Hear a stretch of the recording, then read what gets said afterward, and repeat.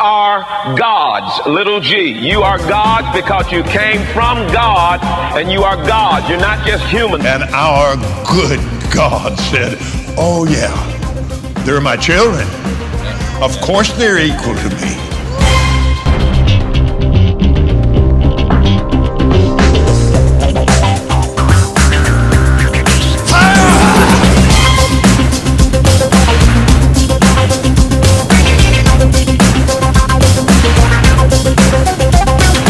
I'm not holier than thou. I just love Jesus 24/7. Thank you. There's something about it. Just I grin every time I hear it. Like, good for you. I'm not sure I do, but good for you. Not that I don't love God, but to be that chipper and cheery about 24/7. I think we all have our bad moments. But anyways, we're starting our message series this morning, Hey Jude, and we're going to be taking a look over the next several weeks over the book of Jude. And when I say the book of Jude, I'm being a little generous because it's not necessarily, it's a book, it's a letter, but it's really a chapter. And so what's interesting is though Jude is only one chapter long, it's not the shortest book in the Bible. It's the 5th shortest book in the Bible. So there's 4 other books that are shorter than Jude, even though it's just one chapter. But because it's so short, you probably haven't heard a lot of sermons on the book of Jude. You probably haven't been to a Bible study on the book of Jude, so probably a lot of us in here are not real familiar with it. But as I went through the book of Jude, as I was trying to figure out a book of the Bible to preach on, I was really amazed that though it's just some 27 verses or whatever it is long, right around that, there's a lot of good stuff in it. So I'm going to be completely honest. The plan is that I am going to be giving 8 sermons over the chapter of Jude. And if you know the way that my brain works, that is like an insurmountable task because I'm a big picture kind of person. I'm not a detailed person. But literally, as I read through it, I was like, wow, this is good, this is good. And 3 or 4 different times, because I planned this like several months ago, I went back and reread it like, am I sure I can preach a sermon on it? So we'll see. It's supposed to be 8, might end up being 3. But nonetheless, we'll see how it goes. I think this first week goes pretty well. So first of all, we want to talk about who is this Jude and why did he write his letter? And the interesting thing is we don't have the answer to who is this Jude. There's not consensus on it. We don't know for sure. There's 2 very good guesses on who this Jude is. The first guess is that this is Judas the Apostle, not Judas Iscariot, but Judas known as Thaddeus. Or, and this is a more likely answer, is that this is Judas, the brother of James, who's the brother of Jesus. So this is Jude, the brother of Jesus. Now this name Jude or Judas is a very common name in the Greek. It's the Greek name for the Hebrew word Judah. So it's a very common name, and we're not 100% sure who actually wrote the book. But he's writing it to the early Christian church. This has taken place maybe about 20 years or so after the time of Jesus. And initially he's writing just for encouragement to the church, but false teaching has crept into the church that he changes the reason why he writes his letter. So let's start there in Jude verse 3. And he says, "Dear friends, although I was very eager to write to you about the salvation we share, I felt compelled to write and to urge you to contend for the faith that was once and for all entrusted to God's holy people." So his original plan is to write about salvation that we share, to celebrate who Jesus is and so forth. But then he feels compelled to actually change that and to write them to contend in the faith, to persevere in the faith, and to really deal with some false teaching that has made its way into the church. And so where I really want to spend my time this morning preaching is on Jude chapter 4. So let's take a look at Jude chapter 4. For certain individuals whose condemnation was written about long ago have secretly slipped in amongst you. They are ungodly people, and they pervert the grace of our God into a license for immorality and that they actually deny Jesus Christ, our sovereign and Lord. So he was going to talk to them about just Jesus and celebrating the salvation we have, but he's having to deal with this error. And notice what he says. He calls these people ungodly people. He says their condemnation was written about long ago. So these people who have brought in these false teachings are condemned people. They're ungodly people. And you know what's crazy? Is what he's complaining about is common in the church today. But the problem is like, for us, we just accept it. It's like, to each his own. But for Jude, it's like, no, these people, like their condemnation was written about long ago.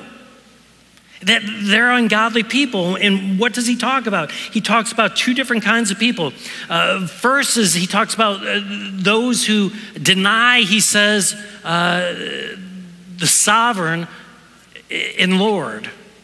And when he's talking about Jesus Christ, he says our only sovereign and Lord. That word sovereign really means all powerful. So it's people who deny ultimately Jesus is God. And so we see that not only amongst the Mormons who see Jesus as a son of God, like God's got many sons. We also see it in the Jehovah's Witnesses, but we also see it in the mainstream Christian church as well. And I'm going to talk about that next. But what I want to talk about first is I want to talk about this other thing that he talks about, which is extremely prevalent in the church today. He says that these ungodly people, they pervert the grace of our God for a license for immorality.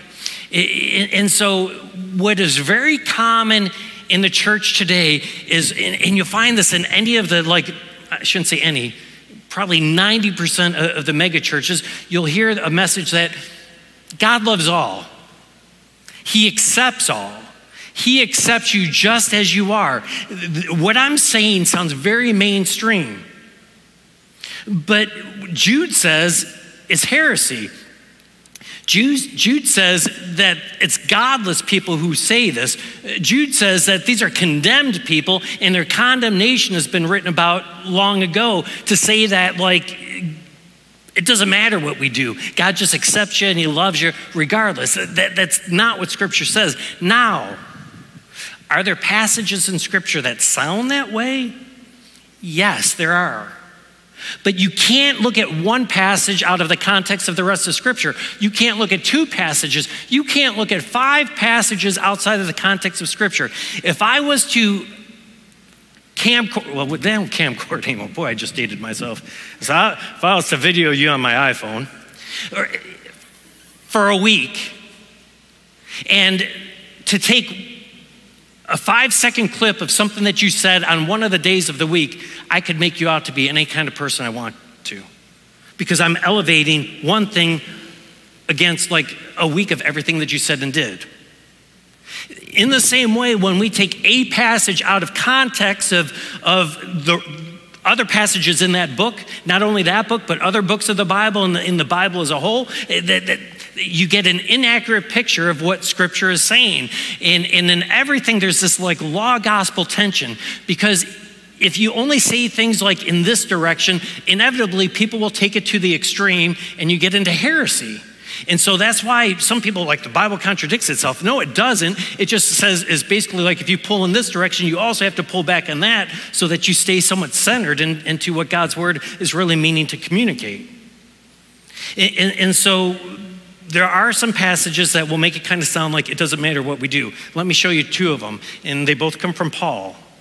The first is Romans 8:1. Paul says, therefore, there is no condemnation for those who are in Christ Jesus. Now, if you look at that passage and you rip it out of Romans, if you rip it out of the rest of Scripture, listen, if there's no condemnation and for those who are in Christ Jesus, God loves all. He doesn't care what you do. He accepts you just as you are. This is what you'll hear, pastors teach, but That's not true. And honestly, that's not even what that passage says, because that passage says there's no condemnation for those who are in Christ Jesus. Well, we know from Scripture, we know from James, that for those who are in Christ Jesus, they're going to follow Jesus. They're going to have good works. Jesus says you're going to judge a tree by its fruit. So you can't just like do whatever you want and say, I'm in Christ Jesus, because if you're doing whatever you want and not what he tells you to do, guess what? You're not in Christ Jesus. But when you pull that out of context, you get this false understanding. This next one from 1 Corinthians 10:23. For I have the right to do anything you say, but Paul says, even though you say that, listen, not everything's beneficial. I have the right to do anything, but not everything is constructive. And so once again, people be like, well, Paul says, people are saying, and he doesn't seem to disagree. He's just saying, listen, even though you can do anything, it's not beneficial or it's not constructive. Once again, we know that's not true. We know it's not true because of what the rest of Scripture says. And let me just kind of share with you what Jesus says on the topic, because I think we ought to consider what Jesus says. Look at Matthew 5:17-19. Jesus said this, do not think I've come to abolish the law or the prophets. I have not come to abolish them, but I've come to fulfill them. For truly I tell you, until heaven and earth disappear, and I don't think that's happened, right? Earth's still here, right? It hasn't happened yet. But until heaven and earth disappear, not the smallest letter, not the least stroke of a pen, will by any means disappear from the law until everything has been accomplished. Therefore, anyone who sets aside one of the least, even the smallest of these commands, and teaches others will be called least in the kingdom of heaven, but whoever practices and teaches these commands will be called great in the kingdom of heaven. Jesus also says in John 15:21, for whoever has my commands, not only has them, but keeps them, that's the one who loves me. So we have to have Jesus' commands. We have to keep them. If we have them and we keep them, guess what? We love Jesus. And the one who loves me will be loved by my Father, and I too will love them and show myself to them. So if you have the commands and you don't keep them, guess what? You don't love them. And if you don't love him, you're not loved by the Father. I mean, it's clear that Jesus hasn't told us like it's all good, that none of it matters. It does matter because of what Scripture says. James speaks about it once again. Jude is speaking about it, that these are condemned people that are giving a license for people to do whatever they want. There's a theological word for this, and this is something that the church has struggled with, not only at Jude's time, which is about 20 years after Christ, but this has been a struggle that has come in and out of the church, honestly, for the last 2,000 years. And the word for it is called antinomianism. Anti meaning against, this is a Greek word, against the law. That there's been Christians across the ages, this is what Jude is battling with, these godless people that say the law doesn't matter, it's all good, you can do whatever you want. And if you look there on the screen, I want to educate you a little bit about it and its history. The doctrine of antinomianism is a belief that the gospel frees the Christian from any required obedience to any law, whether that law is scriptural, whether it's civil, whether it's moral, and that salvation is attained solely through faith and the gift of divine grace. Now, we would say that salvation is solely through faith and the gift of divine grace. It's not by works, but if you're of Christ, you will do the works. And, some more information on its background. This comes from Wikipedia, but it says antinomianism has been considered to teach that believers have a license to sin and that future sins don't require repentance. John Agricola, to whom antinomianism was first attributed, stated, if you sin, be happy, because it has no consequence. Examples of antinomians being confronted by religious establishment, because from the time of Jude, religious establishment has said this is wrong. Examples of that is Martin Luther, who did a critique of antinomianism. And then there's the antinomian controversy of the 17th century in the Massachusetts Bay Colony. But this is the part that I need you to understand, because this is where it's still in the church today. The charge of antinomianism is leveled most at Reformed, churches, Baptist churches, and some non-denominational churches. And so once again, when you think of these large, what people would think is successful churches, they're not going to talk about sin. They're not going to talk about repentance. And the message that you're going to keep hearing is like, God accepts you just as you are.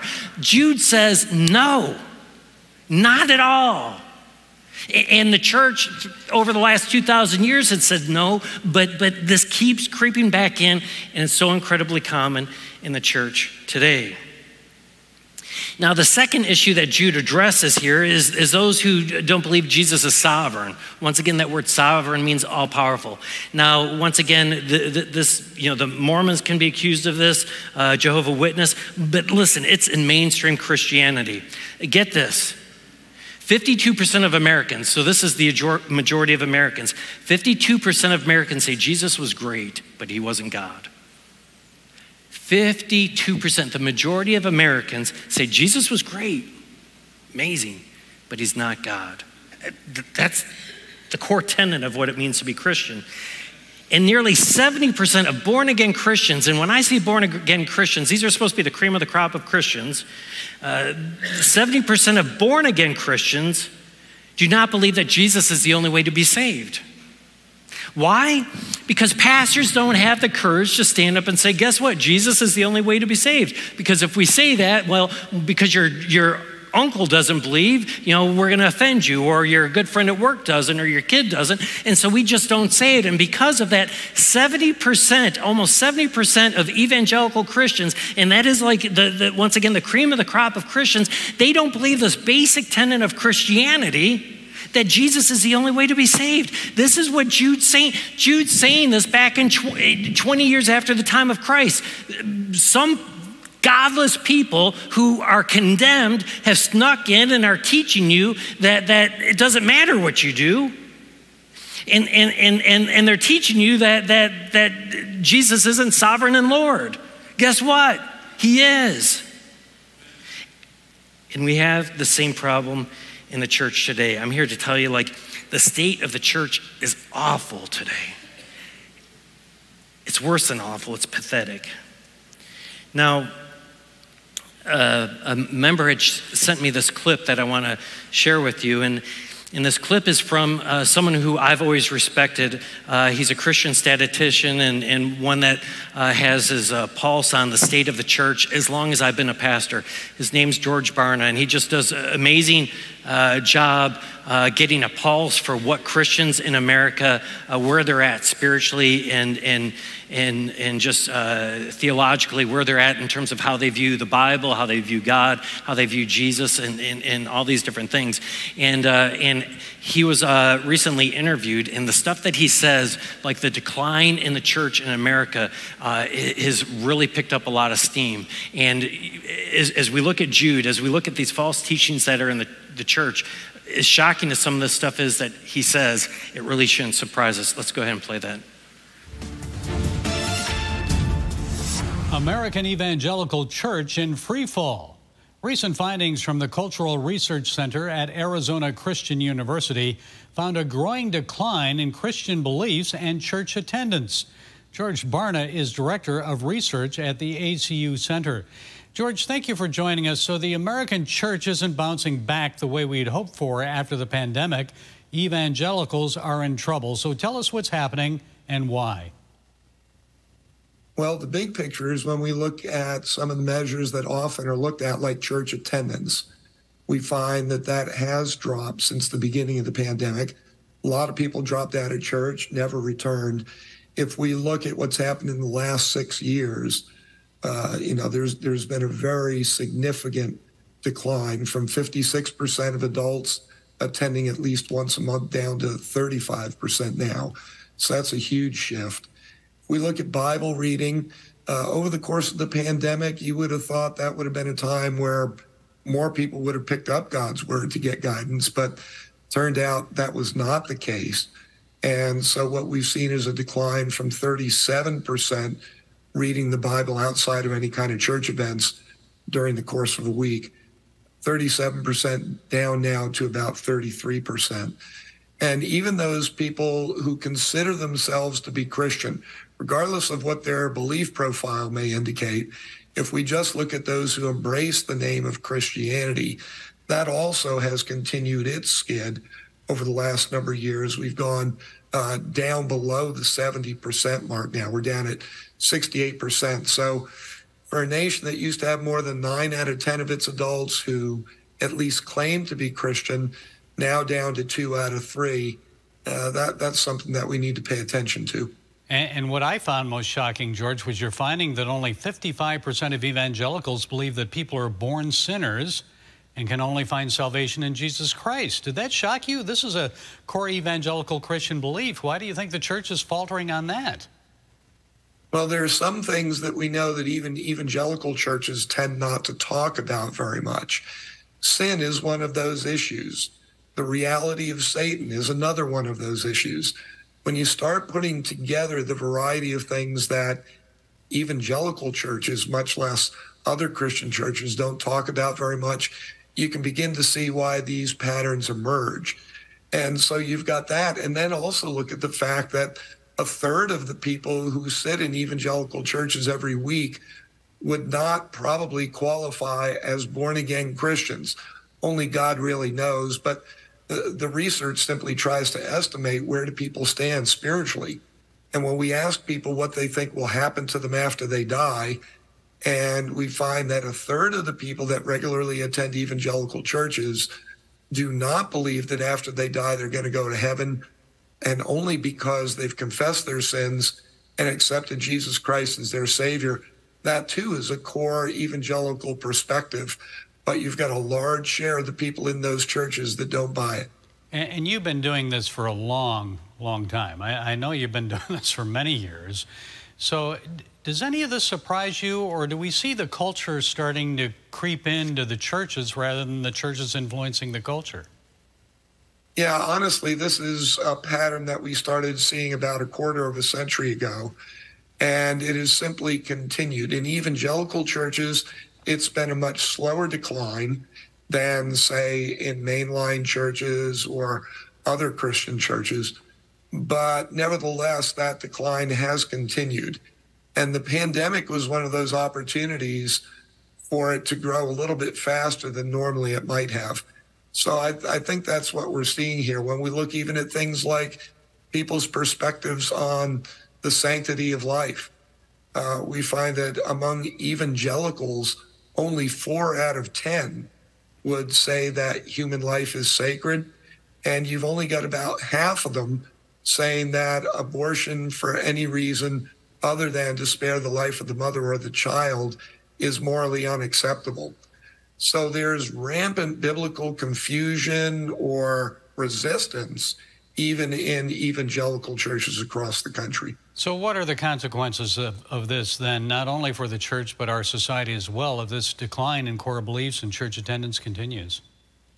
Well, one of the things that we could suggest is that evangelical churches are losing their theological distinctives. As far as the public is concerned, now one Christian church is pretty much the same as any other. And it's hard to find evidence that that's not the case.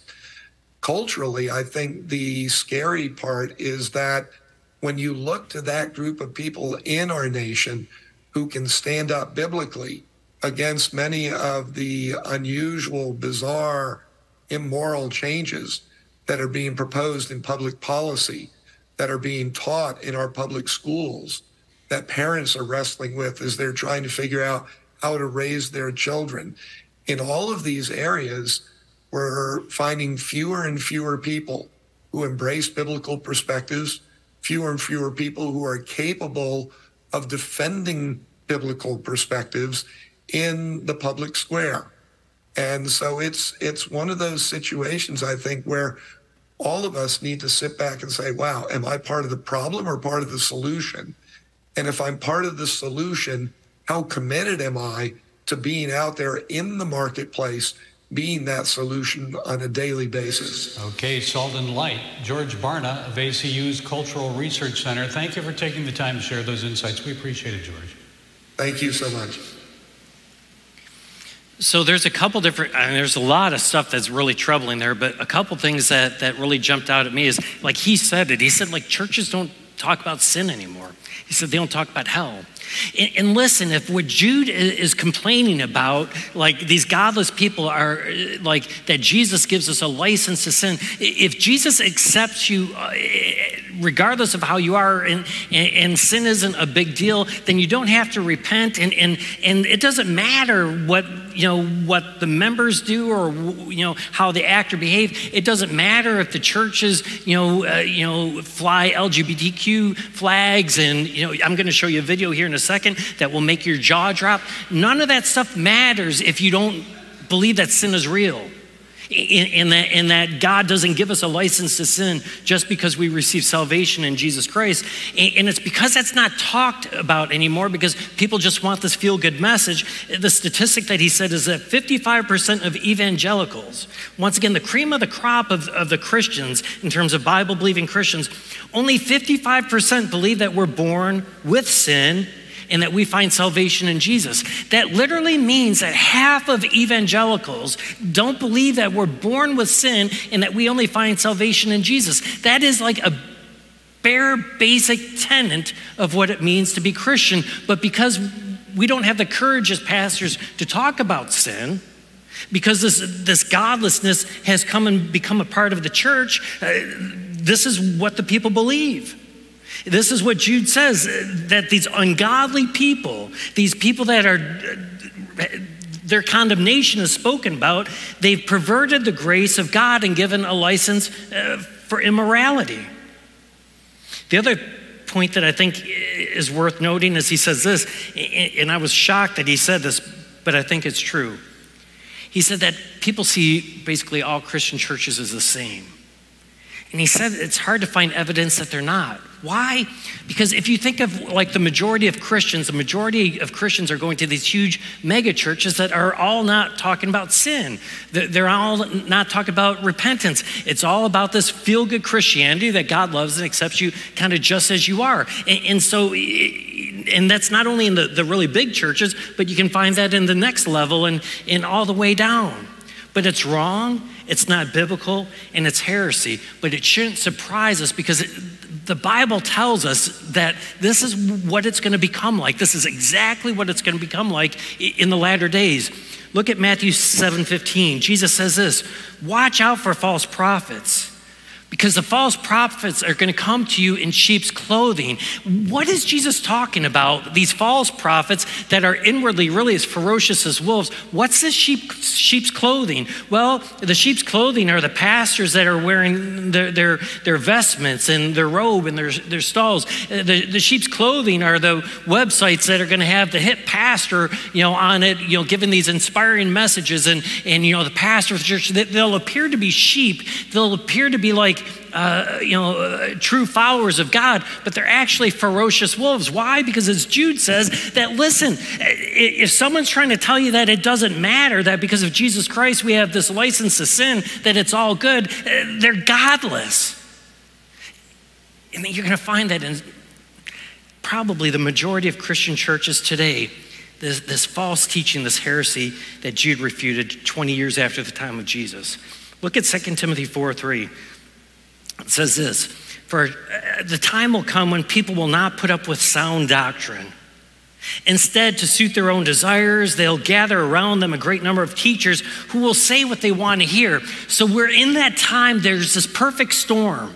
And the perfect storm is like there's these false teachers that appear to be like sheep, but they're as ferocious as wolves. And you combine that with, we're also in a time in which people aren't going to put up with sound doctrine. They're going to surround themselves with people that will tell them what they want to hear. So think about like all those, not all, but a vast majority of these really successful mega churches. We all look at them like, wow, they must really have the Spirit of God. Look at how they're growing, this, that. No, Scripture says that in the latter times, it's that people are going to only go to those things in those places where people tell them what they want to hear. And in the end, we're in those days. We're in those days in which the church no longer influences culture, but culture influences the church. a week and a half ago, I did a podcast on this story that honestly, at least a half a dozen of you have sent me, like, did you hear this? Did you hear this? Did you hear this? This is from a liberal Lutheran church, the ELCA. They're the most liberal branch of Lutheranism in America. This pastor, she's a woman pastor, and she is saying this creed called the Sparkle Creed, which she didn't come up with, someone else come up with, but her congregation is saying it, and apparently they say it often because they seem to know it well. And even in that creed, you're going to hear that, she redescribes God and redescribes everything about who he is. And at the end of it, it's going to go to one of our prayers. And the prayer is as offensive as the creed. And the prayer is basically the lyrics of a Taylor Swift song. The Sparkle Creed. I believe in the non-binary God whose pronouns are plural. I believe in Jesus Christ, their child, who wore a fabulous tunic and had 2 dads, and saw everyone as a sibling child of God. I believe in the rainbow spirit, who shatters our image of one white light and refracts it into a rainbow of gorgeous diversity. I believe in the church of everyday saints, as numerous, creative, and resilient as patches on the AIDS quilt, whose feet are grounded in mud, and whose eyes gaze at the stars in wonder. I believe in the calling to each of us that love is love is love. So beloved, let us love. I believe, glorious God, help my unbelief. Amen. For Taylor Swift and her Swiftie fans and all music that inspires us, help us shake it off when life takes a turn. Remind us that we can still make the whole place shimmer. And when the time comes, help us confess and say, it's me. Hi, I'm the problem. It's me. God of love. I mean, it's horrific. In fact, I think, like, if you listen, like, you hear people giggling during the prayer. And what's crazy is, like, this isn't a small congregation. The congregation saying that Sparkle Creed, it's not like there's just 5 people saying it. Like, you have lots and lots of people saying it together. And how do you get there? Well, you get there, like, if God accepts all, if there's really not sin and listen, if there's no condemnation for those who are in Christ Jesus, what's wrong with it? Well, nothing. But there is condemnation because that's not in Christ Jesus. But it's because the church has dropped talking about sin, in that to be like a true follower of Christ means to be obedient to him, that, like, to each his own. Listen, when I read Jude to you, was he saying to each his own? Jude would, like, he'd have an aneurysm if he saw that. He would stroke out. Jude says that people who've, like, said nothing matters, like, you can do whatever you want. He said these are godless people, condemned. And we're like, what's a big deal? And what bothers me, going back to the Barna comment, is, like, people see all churches as basically the same. So they see that, they just assume, like, all churches are that way. And maybe you don't go to that extreme, but maybe you go to, like, all churches really don't really talk about sin and God loves all and accepts all. And they expect that that's a message that they're going to hear from any church that they go to. They think that that is the standard Christian message, even though it's literally heresy. And I mean, I can tell you, like, I think people kind of expect that here. I've had, over the last several weeks, like, I've had people literally come up to me, and it's been this way actually for a long time. Like, this isn't something I've heard once or twice, but they're like, you won't believe how many churches I've gone to trying to find a church that will talk about sin, that will talk about repentance, that will speak about truth. This is literally my 10th church, my 12th church that I've went to. And like, so I know people are like, we're not known for the fact that we do that. We're different than what many of the others are, but they don't realize that. I also know it because probably about every 3 weeks or so, maybe every 2 weeks, maybe every 4 weeks, but someone will get up in the middle of my sermon and walk out. Why? Because they don't like hearing about sin. They don't like hearing about repentance. And they don't like hearing about there's only one way to be saved. And so they get up and they walk out. Like they just assumed we'd be like the rest of those churches that are like, you know what? God loves all and he accepts all. It's all good. It's not a big deal. And you know what? In the church today, like there's two different kinds of churches. There's churches that are offering like muddy lake water. And there are those that are offering spring water. But you know what's funny? Is people would rather drink the muddy water. That's what everyone's going for these days. John 4:14 says this, "But whoever drinks the water that I will give them, they will never thirst. But the water that I will give him will become in him a well of water springing up to eternal life." So the truth of Jesus and his word, it's spring water. It gives you life. But people would rather drink the dirty lake water that ultimately is going to make you sick and die. And a church isn't a church. I have to be honest with you. Like I don't care where people go. I would always say, you know what? Listen, I don't care if you go here. Just go somewhere. But when we understand the extent that false teaching has come into the church in our day and age, it's a big deal where you go. Because there's a lot of places that you're thinking you're drinking, spring water, but you're actually drinking lake water that's going to make you sick and ultimately kill you. Because it's not the truth of God's word. That's why we got to be doing better. Like, why does someone have to go to 12 different churches? Like, why isn't it that like, oh, you're looking for a church that speaks the truth, you ought to try Light of the World. They'll tell you like it is. And that's all of our responsibility that we're not known for that. I put stuff out on the sign that really kind of expresses that, but that's where all of us is parts of this church, and not just this church, but other churches that speak truth as well. We got to get that word out. You got to get that word out in social media. You got to get that out in your friend group. You got to get that out in conversations at work. We can't just assume that wherever people go nowadays is fine, because it's not. Because Jesus says that there's going to be these wolves in sheep clothing, and that there's going to be all of these false teachers. And you know what's crazy is, in preparing for this message, I went back and looked at like the heresies that the church has refuted over the last 2,000 years. And you wouldn't believe, like, most of them are very prevalent in the church today. These are heresies that like people were put to death for teaching these things, right? It was a big deal. And now we're like, to each his own. In fact, like I've already got my plan for what I'm teaching for this upcoming Wednesday class that I teach for the first part of the fall. But I think for the second part of the fall, I'm really going to teach a class like heresies across the last 2,000 years and how prevalent they are still in the church today, because they're just accepted.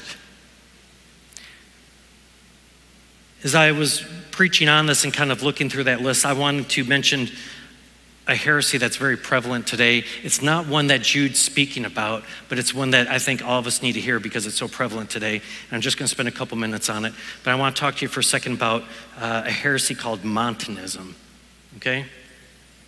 And it's a movement that emphasizes the importance of prophecy. Prophecy is so important in especially the charismatic church nowadays. It's an importance of prophecy and ecstatic experiences. Now, Montanism, known by its adherents as New Prophecy, was an early Christian movement of the late 2nd century, and it was later referred to by its founder, Montanus. And Montanism held views about the basic tenets of the Christian theology that were similar to the wider Christian church, but in addition to their basic teachings that were compatible with the Christian church, it's labeled a heresy, and was labeled a heresy 1,800 years ago, for its belief in the new prophetic revelations. The prophetic movement called for a reliance on the spontaneity of the Holy Spirit and a more conservative personal ethic. Parallels have been drawn between Montanism and what? The modern day Pentecostalism, including Oneness Pentecostal in the charismatic movement. This new revelation movement is so common in the church today that everyone's waiting on a word for the Lord. And I'll get people that'll come up like, the Lord's given me a word for you. And people are thinking they're getting a word from the Lord just about every day. They're expecting this personal revelation. Well, I mean, this was ruled a heresy 1,800 years ago. And I'm here to tell you, like, one of the largest churches in this country that is located right here in the Metroplex emphasizes this and is this type of church. But it's heretical. It was called heretical 1,800 years ago, but guess what? No one cares.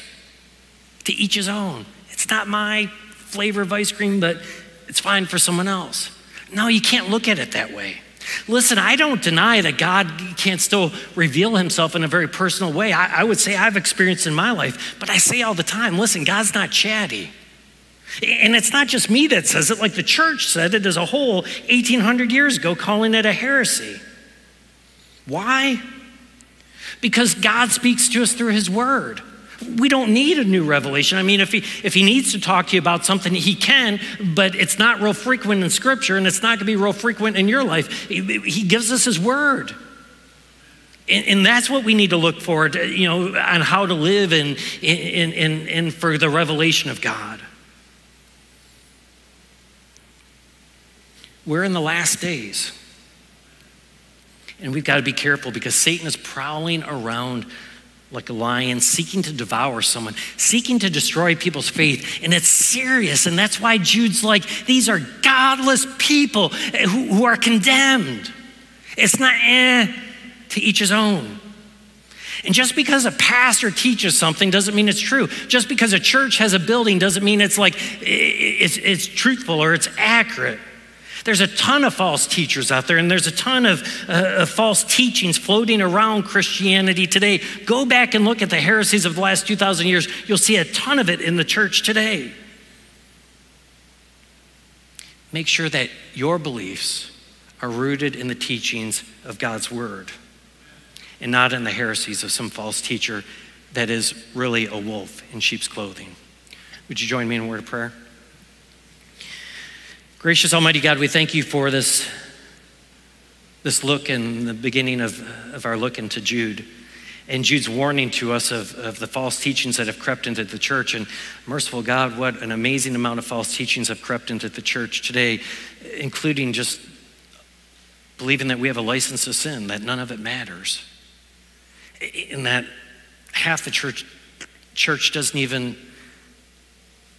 see Jesus as sovereign and Lord. It's beyond embarrassing. I just pray, gracious God, that there'd be a revival in the church. I pray, gracious God, that you give us as a church and as individuals courage to not only speak the truth, but to be known for that.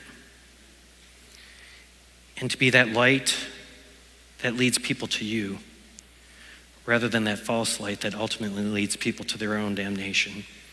It's in Jesus' name we pray. Amen.